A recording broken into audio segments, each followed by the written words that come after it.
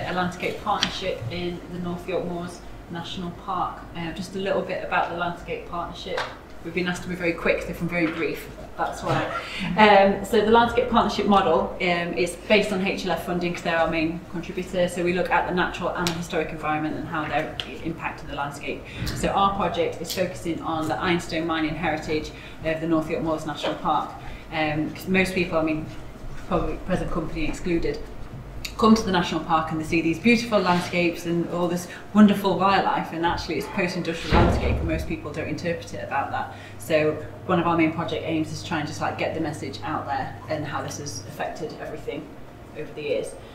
So as part of the scheme of works that we're doing, we started to do some community archaeology excavations. Now, when I started at the park, I was under the impression, like at my interview, they said, oh yeah, can you do some community archaeology? Yeah, no problem. I get there and there's not been anything like this done before. So it was a really big learning curve from everything from designing contact sheets to buying tools and everything else. But it was really good. And one of the reasons why we try to do that is that the park are really good at engaging volunteers. They have hundreds of volunteers, like thousands of volunteer days, but it's mainly for the natural environment, because they've been very natural environment focused in the past, and there's a very stereotypical type of volunteer being white, middle class and retired.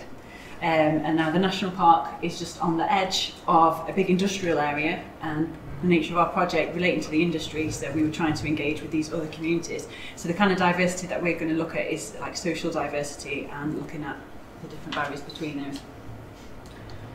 So this, for those of you who aren't familiar with it, is the North York Moors National Park. I'm just going to hand you over to him for this. Yeah, so yeah, you can see there the logo. It's tiny. National parks there. I also want to point out Teesside, which is just up here, and then York is down here. So our big thing with the national park is it's very south-facing in its attitudes. So you'll find that a lot of people will go from the national park to York to do their shopping for days out, even though Teesside is actually much closer. It's kind of, people just don't even consider it. It's kind of, there's this invisible barrier there, despite the fact that actually part of the reason the park was designated was to provide a green space for the people of Teesside, but there's just, somehow it's just been lost, and like I say, this invisible barrier has appeared. So I've got a selection of pictures here from, some of them are in Teesside, some of them from the park. You can see how similar the industrial background was. You can barely tell the difference as to which place that was. So we've got this shared history, and it's just kind of disappeared a little bit. Like I say, this boundaries formed even though they've got this shared history. So this is the national park now. You can see it's lovely, green, colourful. You've got like a heather there in the front. As Maria was saying, it's actually a post-industrial landscape. But the reason it's become the way it is now is because the ironstone industry and the other industries that were conducted in the park sort of failed like early 20th century at the latest. So most of them actually like failed a little bit earlier than that. So it's had that time for the natural environment to claim it back a bit, and with it becoming a national park as well, it's allowed time for gentrification. A lot of people have holiday homes there, a lot of people retire there. Whereas this is Teesside now. So Teesside, the industry in Teesside is only just failing sort of relatively recently, so only really in the last few decades, which is why it's still so industrial, and it was on a much bigger scale than what it was in the park. Maria's fun fact, she loves this. So this is a place called Wilton, and apparently it inspired the Blade Runner film. So that's a true story. Yeah. Fun fact. And I will hand you back over to Maria. Thanks. So to try and get people on board with volunteering, obviously the main thing is kind of just to get the message out there, and that's one thing that the park are actually really good for. So they've got a really big media machine, so we did press releases, it was on the radio, and we ended up doing Look North, which just caused like far too much, it was like too much demand in the end. But one thing a few other things that we're trying to do is we ran our excavations from Tuesday to Saturday, as not to exclude people that are working, because if you're not going to take time off to come and do these things, so then you're only going to get people who are retired.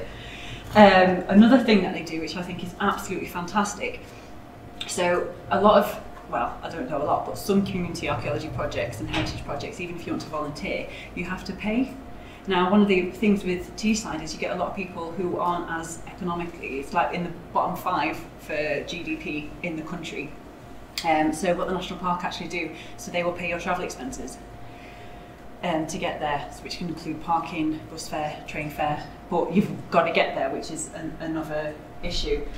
So we tried to do all these different things to get people to come. Some of them worked really well, some of them didn't. So we had, when everything started getting really busy, I was on site, and people in the office, because they were wanting to get people out on site, were like, yeah, you can just come for a day. Now, anyone who's ever run one of these things, if you've got like 8 new people coming every day, like that then takes away the enjoyment of the people who are coming regularly. So there's definitely some lessons learned. So even with best intentions, you still got to manage it properly. So that was a bit of a nightmare. Oh, there we go. I just missed a slide. There's next one in there. Sorry about this, guys. But yeah, so I did this little, so this is where all the volunteers were from for Goathland.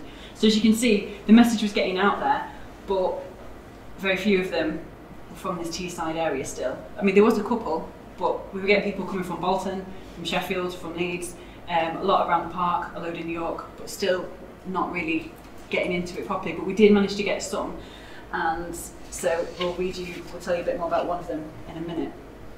As I say, the main barriers to get in was the cost of transport. A lot of people in Teesside don't even know that there is a national park, even though it's like 15 miles away. It's just not on their radar at all. There's totally a barrier. The park have diversity. They have a diversity officer who works in Middlesbrough and is trying to reach out into all these different communities.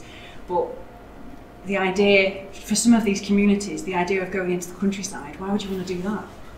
You know, you want to be in the city where the action is, where the money is. You know, it's this perception of its attitude that's the real big issue. But the main thing is what people think of people in the park and their perceptions of archaeology and what that is and who it's for. It's not for them. It's, you know, so why would I even bother thinking about it?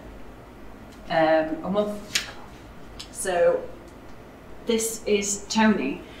He is one of our volunteers who started on the community excavation. It was the first time he'd ever done anything with the park, and he's from Eston, which is an old mining community in Middlesbrough. And even though he wasn't a miner himself, his family probably were, and he worked in industry. He used to work for ICI, so very much like an everyday Middlesbrough man.